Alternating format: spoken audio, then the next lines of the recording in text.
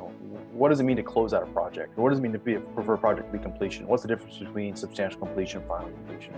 I mean, I hate to say it, but like that's something I didn't know for the longest time, especially if you're a subcontractor. You're just kind of, may not even know what the general contractor's contract looks like with the owner, right? Or really what substantial and final completion means on that. You just know you got to get all your stuff installed. And so anyway, so just trying to inform people, and if nothing else, just trying to like make you realize there's something that you may not know.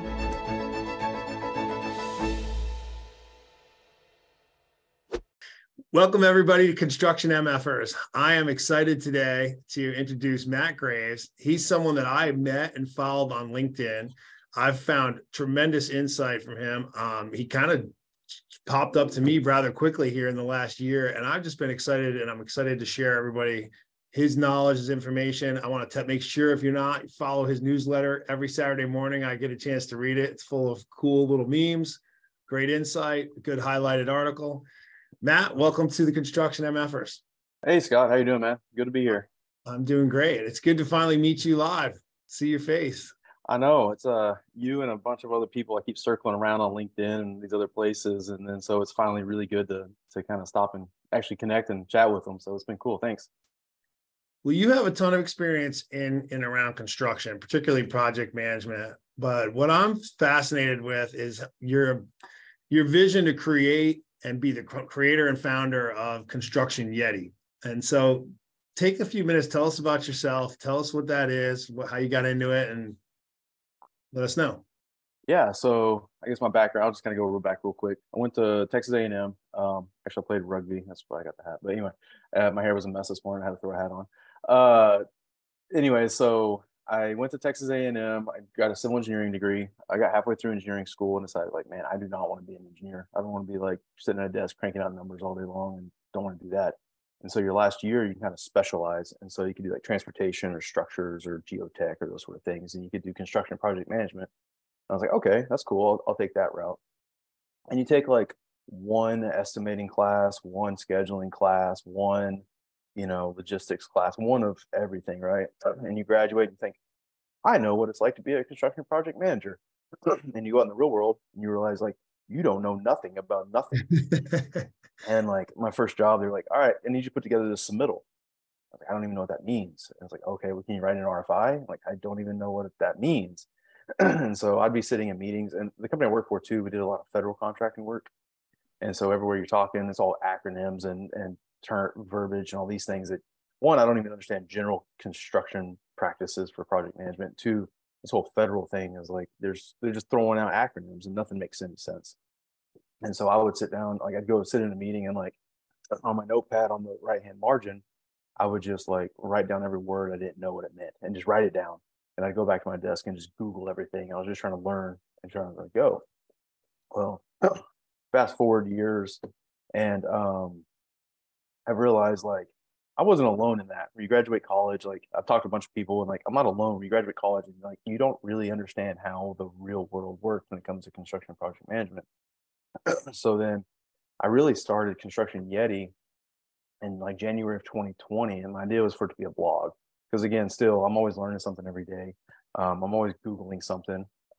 Construction, like the term construction is so broad. I mean, you got all the trades, you got all the everything. And I work for an owner's rep company now, which in the past I worked for subcontractors. So you're real niche on your scope, right, in your trade. And now I work for an owner's rep company. And so we're kind of responsible for everything, really, from design all the way to closeouts, and you got to know a little bit of every trade. So I still sort of live on Google, where you're always kind of looking this up, trying to learn this little thing. And even if you know something, there's still a dozen ways to install almost anything, right? So anyway, I started, so I was always on Google, and you get on Google, and if you start asking real specific questions, you either end up like on somebody's blog who is like, maybe an insurance company, but they service construction companies. They have a blog trying to get SEO traffic, right? And then you're reading, you're like, this doesn't make any sense. Whoever wrote this has no clue what they're talking about, but they put all the keywords in there and wrote it the right way to get it, to rank high in Google. Or you end up there, or you end up like somewhere like Reddit, and you're reading Reddit, and you're trying to figure out, okay, what's the BS and what's the real stuff, and trying to wade your way through it. And so anyway, in January of 2020, I started the constructionyeti.com, which was my idea was for it to be a blog, and then really kind of just start putting these articles together and really make them what I thought would be true, right? Because I have the experience, and I'm not just reading, some marketing girl who wrote some blog to put it up on the website to get SEO traffic. Anyway, so January to March 2020, COVID hit. I just kind of stopped paying attention to it. I got about 10 or 12 articles up before I kind of stopped.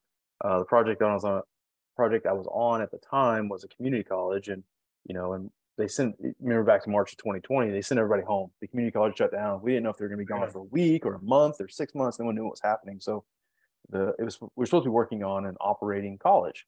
Well, all of a sudden it was no longer operating anymore, and we kind of had more free reign. So we kicked our project into overdrive. And then so any side stuff I was even thinking about playing with, it just kind of took a back seat. So then that project all wrapped up, kind of COVID settled out. And then last June, I think it was, is when I started. I saw people doing these newsletters, and I was like, man, I can do that. I could crank one of those out in no time. I could kind of revive kind of what I was thinking with this blog and that sort of thing, and trying to like give back to the community, give back to like help those people that were in my shoes, a decade, 13 years ago, whenever I came out and I didn't know what I was doing. So then that's when I kind of started this newsletter. And, I subscribe to a number of newsletters too. And a lot of them, if they're just like, you open up your email, you get this newsletter, and it's just like a rambling block of text, I just kind of skim it because I don't have time to read that. So I really try to break mine up, and I put memes in there, I put GIFs in there, I make a bunch of stupid jokes and just try to make it real quick bullet points. I'm trying to teach you something, and at the same time, try to make it at least halfway engaging. And then if you are skimming, at least you can hit the bullet points and at least get the gist of what's going on. So that's where the Construction Yeti morphed from the website over to the newsletter. And then I started doing a couple kind of just one-on-one interviews like this for the newsletter. And I created a couple videos, put them in there, kind of interviews. And then I met Kyle Grandell kind of through all this, through LinkedIn, through it all. And we had a couple conversations about, we shared a lot of the same thoughts on the industry. He was the same way, like he kind of had to like self-teach himself because he got out of school, didn't even understand what submittal was, those sort of things, right? Mm-hmm. And so we realized like, hey, there's a need for this, of kind of helping the next generation. And so we talked about it. We need to do something together. I was like, we're gonna do a podcast. And so now we're doing a podcast, the CM Mentors podcast. And so it's just kind of been really in about, 10 months or so, the snowballs just started rolling downhill, and it's kind of been a fun ride. Yeah. So that's I enjoy it. I mean, what I like about the newsletter is, one, I think I shared this with you. One of the first things, I love that it comes on Saturday morning because, in the middle of a work day or other places, it's just too hard. And then what happens is, for me, it's something I want to read. I sort of save it and leave it open, and then I got to get back to it. It becomes like this burden to some kind. But Saturday morning, I get up, I'm having a cup of coffee. I enjoy the meme. Exactly what you said. I enjoy the meme. If I want to read something long text, I can hit the link to the article that seemed to be intriguing. If I don't have to. And I'm basically through your newsletter in 5 minutes. And then I can spend the next 5 or 10 minutes diving deeper into something if I want. And it's cool. It sort of keeps me refreshed. I feel like if there's something super important I need to know, you're going to grab it on there. And if it's not on there, then, I'm okay, and I mean, I get things from all different places, so I'm aware of what's going on, but I like it for that reason. Yeah. And a lot of it too, I try to talk different things. I've been all over the place. I've talked about like my own imposter syndrome in one episode. And I talked about, now I've kind of been on trying to like do more informational things. Like, I've done like the last week I did, what does it mean to close out a project? Or what does it mean to prefer project to be completion? What's the difference between substantial completion and final completion? I mean, I hate to say it, but like, that's something I didn't know for the longest time, especially if you're a subcontractor. A subcontractor, you're just kind of, may not even know what the general contractor's contract looks like with the owner, right? Of really what substantial and final completion means on that. You just know you got to get all your stuff installed. And so anyway, so just trying to inform people, and if nothing else, just trying to like make you realize there's something that you may not know, and then maybe go, if you want to learn more, you can kind of go start researching on your own or something like that. Because I'm not trying to write a textbook. I'm not trying to bore you like that, right. But at least it kind of gets you interested in it, maybe. Yeah, quick hits. What do I need to know? What do I know? And if it's interesting, then people will dive deeper into it. Mm-hmm.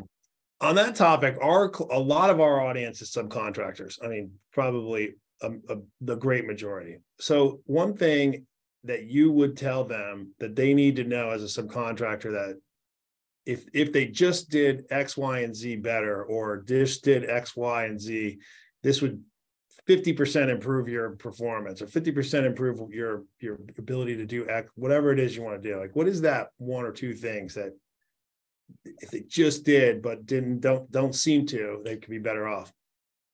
I think as it relates to the kind of their relationship, maybe with the general contractor, or even all the way through the contractor to the owner, may just be communication.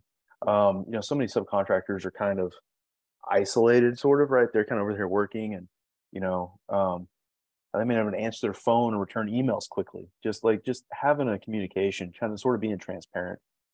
Everybody feels like everything's so secretive in this industry, but just if people start asking questions, a lot of times it's not because they're some of people do, but not most honest people in the industry aren't really trying to find something to hang you on. They're just trying to genuinely understand what's going on, trying so they can forecast the project. I think a lot of subcontractors really hold all their cards tight to the vest, and maybe it's just the way the industry's been. And I do think there's a wave changing, but just kind of an open communication, probably with the general contractor, and then me seeing it from the owner side. It's just a lot more helpful as you kind of see, as a project's progressing and as you're trying to project out how it's going. Yeah. It's funny. I just did a newsletter on abundance versus scarcity mentality. Oh, yeah. And what I mean by that is it's kind of what you touched on. If you are constantly looking for something negative, if you're holding everything close to the vest, you can't be surprised if everyone's holding things close to the vest and they find something negative in you. It's what happens. And it's a phrase I heard one time was, if not me, then who, right? And what I think what that was is, if I see a piece of trash on the ground, if I don't pick it up, then who? Well, if I'm on a construction site and if I want to have an open communication with the general contractor, and I want them to tell me things that they might not tell me, well, then if I don't just openly communicate all my things to them, how can I expect them to turn around and do it? Everybody's in that same bucket. Yeah. I think the industry's, this is something I've talked to, like, everybody's kind of had the same opinion of it, really, that I've talked to, but it's an industry full of secrets. Like, everyone has their secrets, but like none of them are secrets. Everybody has the same secrets. It's okay, the same secret. And that's really something me and Kyle are trying to do with the podcast, and then with the newsletter as well, is let's shine some light on these secrets. Let's help the next generation. Let's help them understand. And yeah, so it's just, I don't understand why everything's going to be so secretive. I do think as the generations are shifting right now, kind of in the leadership positions of these companies, right? Kind of the baby boomers are retiring off, like the next generation start taking over. Kind of the millennials are kind of starting to, come into into their late 30s and 40s and coming into these kind of more leadership positions of the companies. I do think there's a cultural shift where that's not necessarily the same anymore. Maybe it's because I'm now finding myself in a more of like through LinkedIn and through all this, more like-minded people. So maybe I'm in a bubble and that I'm kind of starting to see it shifting. But the people I talk to, I think they're seeing the same thing too. So hopefully it's it's going to shift, and it's going to kind of just improve the industry overall. You have one secret you could share now that is not, everyone thinks it's a secret, but it's not? Oh, man. It's just everything. It's just like the fact that just people don't share what's happening to them. And like, again, I keep talking about the submittal thing, but like, most of the stuff, it's not as much of a science as is an art, right? If you're writing an RFI, and it's more of an art to it, right? Because you want to like explain the problem, and you want to kind of walk through the architect or the engineer. And obviously, if you're on the subcontractor side, you kind of want to lead them to the answer, right? Obviously, one that maybe more beneficial to the project, but more beneficial to you. But like these sort of things, they're almost like they're company secret sauces of how they do these sort of things. And I'm just using that as an example. But man, I've worked for a couple different subcontractors, and it just feels like everything they do is like their secret sauce. And I'm like, you do the same thing that everybody else does. but you're kind of holding the industry back by like not sharing it amongst yourselves unless you get into a, some sort of peer group or something like that. But then even then you get like, say you're a mechanical contractor, you're a president of a mechanical contractor, you're not in a peer group with people in your region you're competing against. You're a peer group if you're in Texas with somebody in Florida and New York and Washington, because you don't want to share your secrets. Like, but it's all the same. All the same. What if they share their secret? You share a secret, they share one with you. Next thing you know, you're better and you have two secrets. I mean, it's only helping the industry, especially right now where, everything's so, the labor's hard to come by, both like field labor plus, I forget what it was, but AGC put out a stat sometime last year where I don't remember, I'm going to probably butcher the stat, but it was something like 91% of general contractors can't find enough project managers to fill their jobs. So you hear, that, there's a recession and all these projects are coming down, but then again, you can't find enough people to do the job. So it's like, I don't really know what the, what the truth is. There's massive opportunities in construction for leadership. I mean, massive. You touched on something good. I want to come back to it so I don't forget, but you talked about trying to share and letting people know secrets aren't secrets. Everyone's doing the same way. One of the unique things that I found in our business and what made me come out and start going on LinkedIn, most people don't know, we've been in business for 10 years. It wasn't until I didn't even put a LinkedIn thing about mobilization funding until January of 2020. Ironically, and never put a camera in front of my face until probably March or April. And the only reason I did those things was because of COVID and we didn't have anything to do. And I was like, well, I can at least help people get to banks or get to access to people that I know. So anyway, what I realized is, having worked with subcontractors and being on projects and the general contractor, I learned a couple key themes that I was shocked by. And what I realized was the general contractors, although what I knew was important to them by talking to them, the subs didn't know that. And what they thought that was important to the subs, they thought was something different. But what everyone really was scared about was the same three things. So I felt like I was in this unique position as someone who's heavily entrenched in the construction, totally need the project to go very well, just like the subcontractor and the general contractor. But yet both sides think the opposite of the other. And so I felt like it was a unique position, whereas someone who is financing either a company that's working on a project but needs the project to go well for it to all work, that it's our responsibility to maybe share some of that noise, I call it, or misconceptions that aren't true. And to give you a few is subcontractors are making, 40%. Well, that's not true. GCs are holding all their money. Well, that's not true. These GCs are flush with cash, and if it's their job to pay me, instead, if I sign this agreement. And just not understanding the waterfall of cash, and or vice versa. I've submitted my invoice, but I can't get paid. Well, did you know that the GC has to submit the invoice in a certain manner? They need this backup information. They're not just creating this to cause you stress. It's usually coming from the owner to them. And by the way, it's usually going from the bank to the owner to them. And so did you know that? No, I didn't know that. And so as I started having these conversations just one-on-one, because it was a customer to customer, I realized, you know what? A lot of people are thinking these things are wrong. And I'll give you another one. Bidding low and then make all your money on change orders. I'm like, well, do you know that there's not a bucket called change orders that has this massive amount of money in it when they start a project? Matter of fact, there typically isn't one.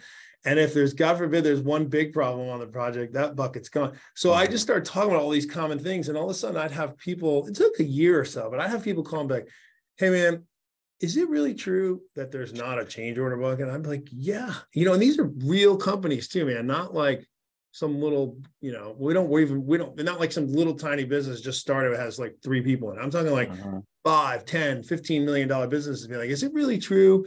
The banker you had on from, BMO Harris, like there's not a change order bucket. They don't have that. I'm like, even contingency. I'm like, they have contingency, man, but it's not like part of a budget. It's part of a risk management tool. Right. Not, and like, wow, that's fascinating. I'm like, and then I've talked to the GCs. I'm like, these guys aren't making 20 and 25%, man. And by the way, you say, I need subs that are flush or I'm not working with them. Well, what sub is flush when you hold 50% of their profit? Like nobody's flush, man. Like, and not only that, but no one has access to cash. So they're like, really? Like, I'm like, dude, like these are just, so I started talking about these things for no other reason, just to make it like a comfortable topic for folks to discuss, because I felt like exactly what you said. If you talk about it, then everyone will be more apt to talk about it. And then you can deal with reality, and then once everyone's talking reality, you can actually come up with a solution to fix something. Yeah, I mean, I'm going back to like kind of when I started off on the subcontractor side. All you knew was you kind of had your blinders on, right? You just kind of knew about your scope. You're worried about your budgets. You're worried about these things. But again, like if you don't know kind of who the owner is and how the owner reacts, is it a public project, is it a private project? Like those work differently.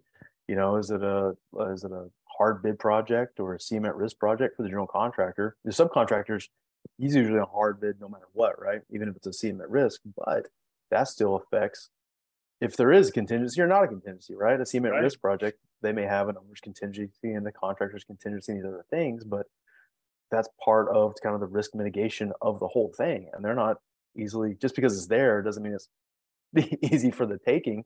And so to bid low and try to play the change order game, that's just a bad strategy. Because I mean, you may make your money on this one, but you upset a lot of people along the way.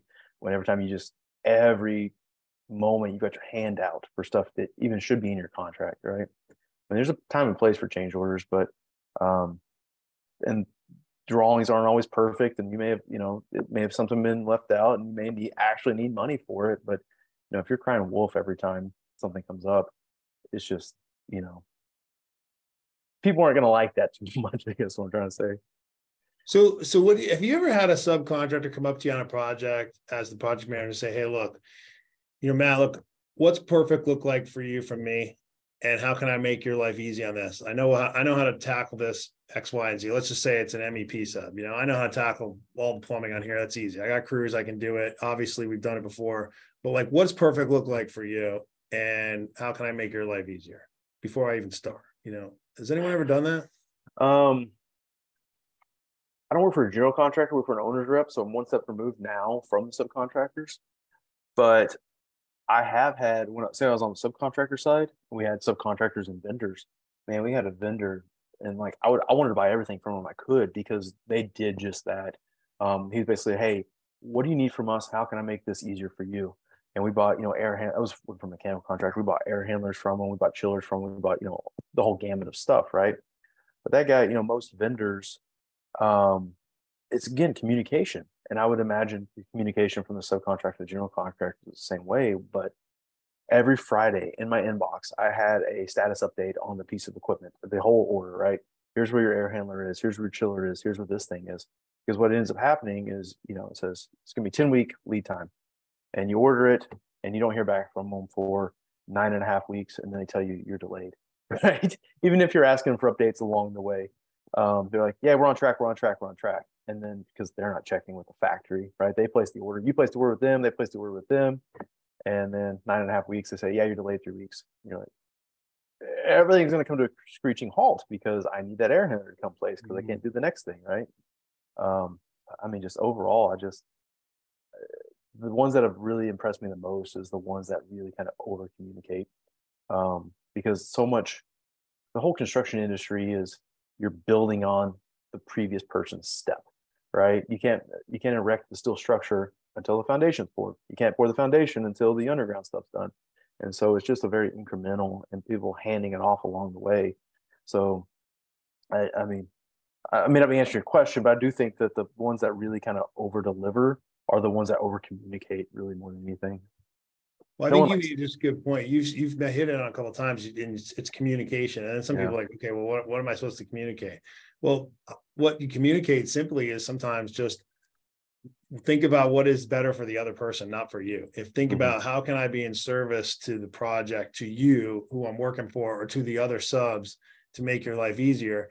And that you said it, you reciprocate just with, I mean, that takes maybe 1 minute for that person to say, how can I help you be successful in this project? But yet they got back hours and hours along months and months of that entire project of them trying to help you.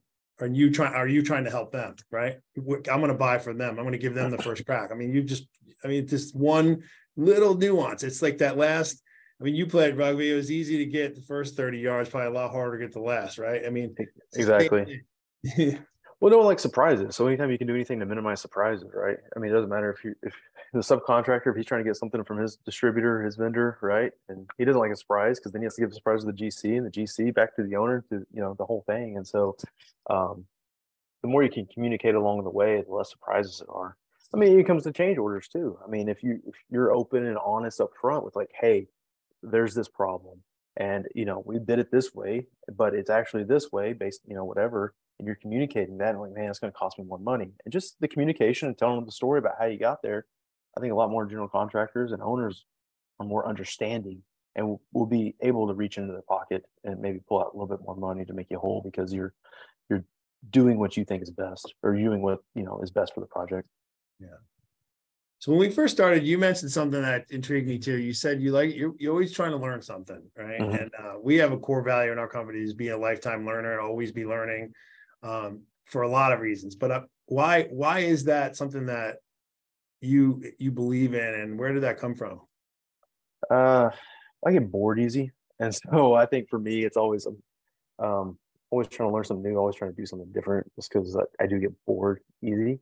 I did a leadership course last year, and a part of that we did the Myers-Briggs assessment, and I realized like I'm a problem solver, and I have to have a problem to solve, and if I don't have a problem, I create one. I was like, that sounds really awful. I'm just out here creating problems. But then when I kind of take a step back and started thinking about it, and I was like, okay, maybe it's not all that bad. Maybe like the newsletter was me creating a problem and then I had to go solve this problem. And the same thing with the podcast, where I've recognized a problem with like people. Maybe people are coming out of college and they're learning the textbook way of things, but they're not learning the real world way of things. So let me help solve that problem for them. So I think me always trying to learn something too is kind of sort of the same thing, where I'm just trying to always create a problem in my head, then I have to go solve it, right?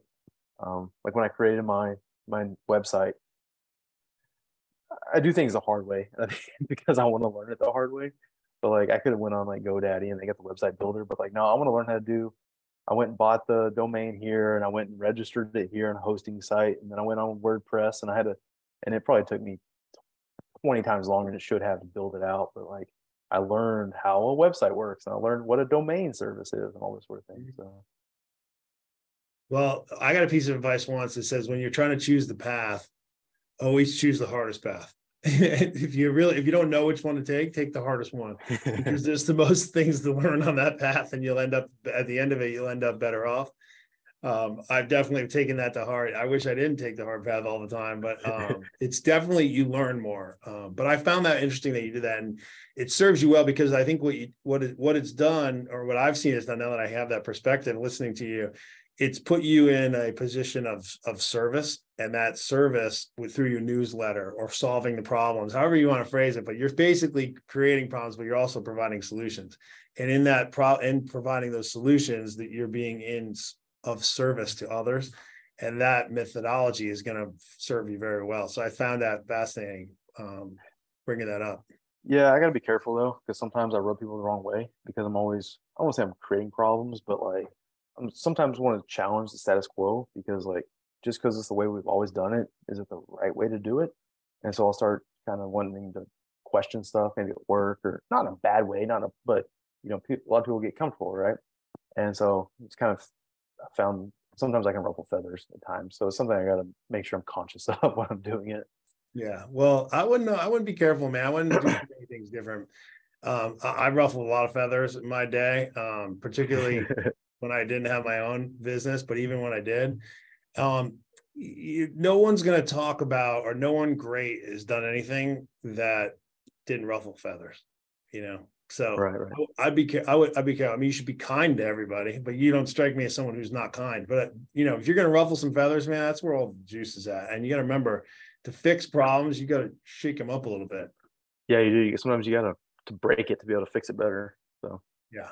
I spent a lot of my years in sales, particularly medical device sales. And I had an early manager tell me, "Hey, Scott, listen, if you want to sell anything, you need to be solving a problem." I'm like, "Well, what if they don't have a problem?" He goes, "Well, that's the next thing you have to be good at. You have to be good at pointing out all their problems that they don't know they have." I'm like, "All right, what if they don't have any problems?" He goes, "Well, then you got to be good at creating." I was like, okay. So the theme is there has to be a problem in order to sell something, because otherwise nobody wants to fix anything. I'm like, okay, cool. Well, there you go, man. You're doing a good job. You got to point them out. You're in step 2 of that mentor's advice to me. Sometimes you got to point out the big problem you have, and that definitely can ruffle some feathers. But if you're doing it with the right intent, which is to provide a solution to fix it, then your intent is pure, then you should be able to go home and sleep well at night, regardless of whose feathers get ruffled. When your intent is not pure, then maybe you need to reconsider what you're doing. But I think you're doing a good job, man. It's easy for me to see that your intent is to fix and help, not to hurt and, exploit. Yeah, I'm just saying, sometimes you start ruffling the status quo, people can start to get upset. I've seen it through my whole career, right? Oh yeah. I'm not even talking about my current employer. I'm talking about previous stuff I've done. But anyway, yeah. So I agree with that. I mean, that's kind of what I try to do through kind of all the content I put out there too. Sometimes you got to kind of poke the bear or ruffle the feathers to try to get people's attention. So, but if you do it in a good way, in a genuine way, I think people are receptive to it. So you did a podcast on imposter syndrome. You were very open with that. That's something that I struggle with myself. Matter of fact, I never knew it was called imposter syndrome until I heard a podcast on it and someone labeled it. I'm like, well, geez, I know that. Okay, so that's not some abnormal thing, right? And by the way, it has a name. That's cool. I'm like, okay, so talk about that a little bit and your experience in it. So, I mean, I'll go all the way back to like really in 2020 when I started the website. It was called Construction Yeti, and I didn't have my name on it or anything like that because I didn't want, I guess, again, the imposter syndrome. Like, why would anybody want to listen to me? Like, who really cares what I think about these things? And so it really started with like, it was Construction Yeti. And again, it was kind of, that was like the pseudo name I had. And it didn't have my name on it. And then so I was writing it. And, but again, like, who cares who I am? Who cares what I have to say? So then whenever I finally got into the newsletter, it was kind of the same thing. And so, but I kind of had to put my name on that. It was a little bit different, right?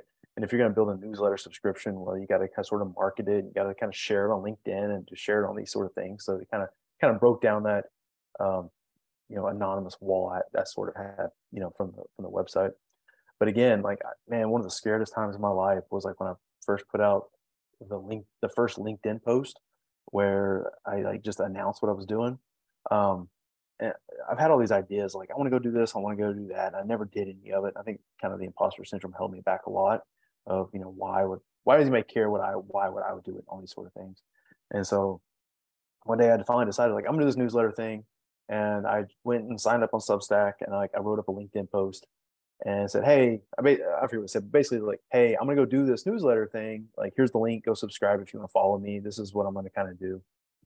And like the moment I hit publish or send on LinkedIn, like my heart stopped. I was just like, oh man, here we go. Like, just that putting yourself out there. And Yeah. like, I mean, I didn't know where it was going to take me. I obviously didn't think at that point it was going to become like doing interviews like this with you, or, doing my own podcast or all these sort of things. But just like that moment was like the scariest moment of my life of like, man, people are going to tear me to shreds. People are going to like think like, who is he and why does he think like anybody cares, and all those sort of things. And once you realize, like, well, some people will care and some people won't care, but the people who won't care won't subscribe, and they don't care about you as much as you think they care about you. It kind of was a big relief. Well, what's cool about that is you hit the nail on the head. You lean into that fear, and then as soon as you get to the other side of it, there's like all these great gifts that you get from it, right?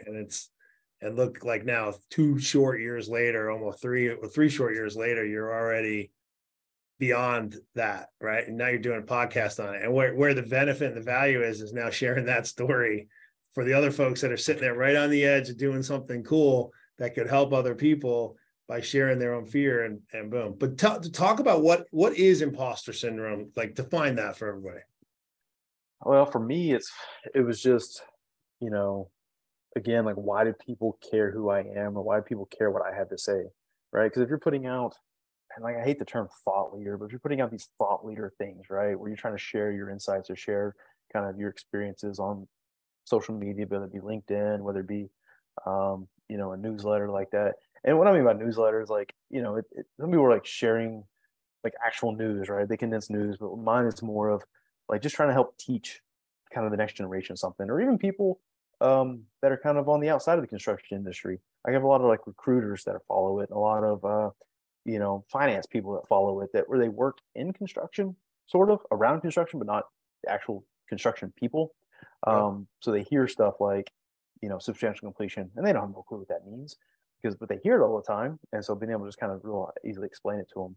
But again, back to the imposter syndrome thing, for me, it was just, I felt like an imposter. I didn't feel like I was the person. I'm just a dude managing construction projects, in Houston right now. Like, why does anybody care what I really think? I'm just another person, right? Um, but that kind of, I think, helped me relate to people, because I am just another dude managing construction project, right? But I'm sharing my experiences and sharing my insights, um, but breaking through that wall of feeling like an imposter, feeling like I don't belong. Because you go on LinkedIn and you find people with like, I think when I first started this, I really didn't use LinkedIn much until I started the newsletter, and then you have to market it. So then I started posting more on LinkedIn, and again, snowball started rolling. I probably had like 500 subscribers or followers or whatever you call it on there. And now I'm up to like 3,000. But you go on there and you see people with like 20,000 and 10,000. And you're like, man, I don't belong with those people. And they're really making it happen. And you realize, Yeah. like, they're just another dude. They're just another girl, just doing the same thing I'm doing, right? So true. Um, and one thing that's really kind of helped me is like I've had a lot of cool conversations with people, and people that like people reaching out to me, and like man, why do you want to talk to me? I'm a nobody, right? Like when you start realizing like you are sort of a nobody, but everybody's sort of a nobody, right? Like we're all kind of Right. the same, trying to figure this out together. It kind of helps you break through that. Yeah, when you realize how many billion people are in the world and someone has 3,000 followers, 7,000, 20,000, you're like, we're all really nobodies at the same time. But all you really have to do is be somebody to one person, and that's it. When I send those newsletters or a post out, right, I thought man, I must have felt the same exact way you did. I was scared. I was sweating. I was thinking like, oh my gosh, this is going to be terrible.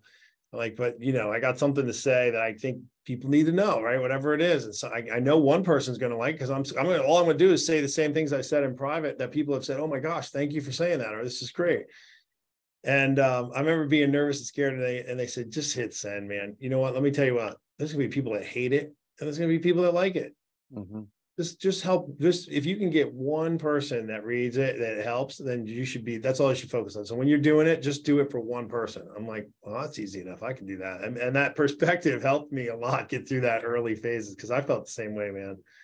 I really did. And then the gifts I've gotten now from that 3 years removed. I mean, you and I are pretty much on the same exact time frame path.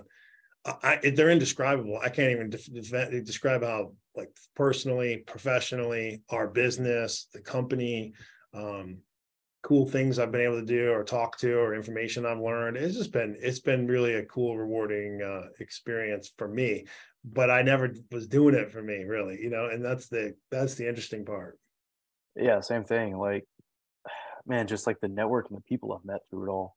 Again, like people's reached out to me, like just people reach out to you, and you're like, you think they're way outside of your bubble, right? They're way above you, you think, and then you talk to them, you get on a Zoom call, you get on whatever, and you just like you start realizing like we're all just people trying to make it in this world. Yeah. Like it's a little humbling, so it's cool. What's cool about it, what I would encourage anyone to know too, is when you do finally talk to that person, you walk away and you're like, they're just a normal person, man. That person's cool. Like a regular, they do everything the same way as I do, And yeah, I remember I had a boss when I was 21. I was working for Aramark Corporation at Disney World. They did all the food service for all the employees.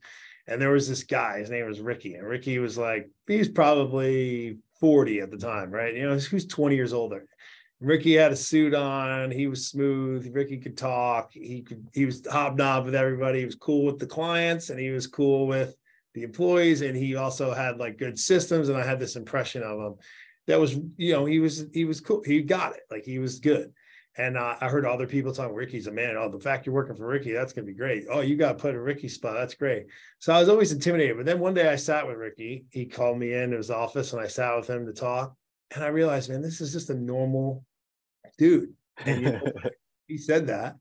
And you know what he said the difference is? He goes, Scott, I'm 41 years old. I've been doing this for 20 more years than you.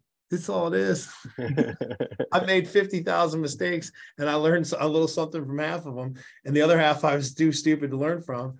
And that's it. Like, and I still got a whole bunch to go. And I was like, wow, it's so normal. It's such a great perspective to have. And that was such a gift at 21 to be able to get that like 4 months into my job. Mm-hmm. But that was I can't tell you anything else that I learned from Ricky, but that one piece I've never forgotten, and it's just carried me forward. So I think you're right. And you just jump. Yeah, and I think anybody who's like maybe on the edge of wanting to start something, or at least maybe, posting on LinkedIn or trying to share their thoughts or trying to connect with people, like just do it. Like, again, people we're on the outside. I think it's called like the spotlight syndrome or something like that, where you think everyone's looking at you. Mm-hmm. And then I'll tell you, just through like my 10 months of really kind of going hard on this, is like, nobody really cares about you that much. They're really looking at themselves and thinking everybody's looking at them, and everyone, so we're all kind of the spotlight. Everybody thinks the spotlight's on themselves, but everyone's just really worried about their own life, their own job, their own family, their own everything. And you just kind of come and go through their life. And if you can kind of help them along the way, do it. Yeah, that phrase, Cameron Haynes. You know Cameron Haynes, the bow hunter? No. He's a great guy to follow. Wrote a great book called Endure. Okay. And his motto is nobody cares. nobody cares, work hard. And the truth is, yeah, nobody really cares. I mean, we all care, but nobody cares. You care for a minute, but you're not going to care for forever. So you have to be able to find your ways to fulfill yourself along the way. I have heard that quote. I love it. Nobody cares, work harder. But he's a great follow. You would like him a lot. Listening to you and watching what you write about. But Cameron Haynes is a good dude to follow. I think he might have just started a podcast too. I haven't heard it yet, but great book, by the way, and a great journey he talks about. I'm writing that down. So in wrapping this up, I want to ask you just a few quick hitting questions. Back to construction subcontractors, right? If you were starting a construction subcontracting business today, the things you've seen moving away from the subcontractor side and into the owner's rep side, what would be a few things that you could discuss or tell that subcontractors could do right now, today, to make a big difference for themselves? Like, what do the best subcontractors do? I think train their people. And what I mean by that is like, I think if I was going to start a subcontracting business, and when you first start out, it's probably you, right? You're a plumber. You're a really good plumber, and you want to do something more. So you quit your job and you go start your own plumbing company, right? And then as you grow and you hire somebody, and you wake up one day and you're a $20 million plumbing company, and you've got 5 or 6 project managers, and you've got these superintendents and all these things, but like really training them well and really investing in people like that. I've seen a lot of subcontractors that'll hire somebody, or maybe they hire them fresh out of school, and they say, you're assistant project manager, just go learn from him. Well, that guy that you put him under may not be really a good leader, a good trainer, or anything like that. But really having a kind of structured training program, having a kind of like from the project management side, like a project management procedures manual, like this is how we do business, and really training your people on that. Otherwise you hire this person, that person, this person, and they all kind of go their own way, and they're all doing things different. And if a client works with, Joe on this project, they're going to have one experience. And if they work with Bob on this project, they're going to have a different experience, but kind of trying to make it, not trying to take it away and make everybody robots, right? But trying to make everything a little bit more consistent. And then if Bob gets hit by a bus or Bob quits and leaves, at least you kind of pick up where he was at, because you kind of know how they're doing things. I think really training people, investing in people. I think social media marketing is really huge. I think a lot of subcontractors are scared of that. I think the industry as a whole, the construction industry as a whole, is scared of social media. And I mean, rightfully so. I can't count on 2 hands how many times I've seen somebody do real stupid something on the job site and put it on. They're wearing their company hard hat, company vest, and they're doing something stupid, some safety big thing, and putting on Facebook or putting on TikTok where everybody sees it, right? And it kind of gives both the company a black eye, and really the industry as a whole a black eye. But I think too, encouraging your people to maybe training them on how to like really professionally, but organically do social media too. A lot of companies, especially if you're starting out, again, you're sort of a nobody, right? You got to start building these relationships with the general contractors, with maybe the owners, with, if you're a plumbing company, right? You can go work directly for an owner, right? If they need some plumbing services to help, maybe it's a school or a college or something, and they need an outside company to come help them with their trade work, right? To help supplement their maintenance staff. But really trying to develop those relationships. And I think social media is it's free for the most part, right? I mean, you do paid ads, but and obviously it costs you a little bit to create the content because you're generally paying somebody to do it, but you're not buying a magazine or a billboard, right? Which is going to cost you tens of thousands of dollars for each one. Right. So I think those are a couple of things. Could help people get on their feet anyway. And if you could go back to the very beginning when you walked into the construction industry on day one, what's the one piece of information you wish you knew then that you have learned along the way?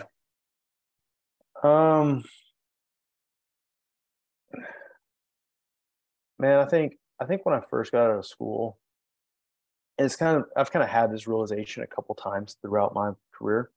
But when I first got out of school, you think of a business as like this magic entity, right? I mean, you kind of grow up and you think these businesses are these magical things and like they're perfect. But when you get when I got in the real world, I realized like business is just kind of made up by just a few people who just made something up and they're trying to do something. It's not really, it's kind of that imposter syndrome again, right? You just kind of realize, and this probably makes no sense to anybody, but it's a couple of times I've had this realization of like, a business is purely just somebody's brainchild that they put it together and it starts going, and it's not perfect and it's messy and you're going to screw up along the way, and that's okay. Just try to do everything the best of your ability and try to do everything genuine and don't screw people as you go, and you'll be all right. And I don't think you could have ended it any better than that. That's perfect. Matt, thank you very much for coming on and sharing your wisdom and your insight and just perspective. I think your journey's cool. I like what you're doing a lot. It's really helped me. I honestly tell you, at Saturday mornings, I look forward to your newsletter. And I don't read a lot of newsletters, to be honest with you. I really don't. I get a lot of them, but I don't read them all. But I do get to yours, and I like it, and I think you should keep doing what you're doing. And I'm glad you're past your imposter syndrome and you're going. And I appreciate you sharing it because I've had the same feeling myself along the way. I appreciate it, Scott. I mean, I think what you're doing is huge too, because I mean, like cash flow and cash management. I mean, it's something that really a lot of people don't recognize. Maybe the owner of talking about subcontractors, maybe the owner of the company realizes its importance, right? Because they're seeing the bills come in and they're seeing how much money they have in the bank. But I think literally, like, I read your book, you sent me a copy, and I appreciate that. And I read it. I think like every owner of every contractor should give it to like every entry level employee and say, read this, because most of it may go over their head because they don't have the experience yet. But it'll start helping them understand what that really means for the business. And so anyway, I think you're doing a good job too, man, sharing your knowledge. Well, I appreciate it very much. How can everybody find you? I'm on LinkedIn. That's probably the best social platform to find me on. My name on there is Matt Graves, PMP. There's probably 30,000 Matt Graves on there, but I think I may be the only one with the PMP, so that's my name on there. And also the Construction Yeti, it lives on Substack, so you can go to constructionyeti.substack.com, and that's the Construction Curiosities newsletter and the podcast, CM Mentors podcast, hosted through there. Awesome. Well, thank you very much, man. I appreciate you coming on. You have an awesome rest of your day, and I hope you guys enjoyed the show. Please support Matt. Please go get his newsletter, subscribe to it. And if you like what we put out here today, please subscribe to the channel. And we look forward to you guys and seeing you again. Thank you all very much. Matt, be good. Thanks, Scott. Got it.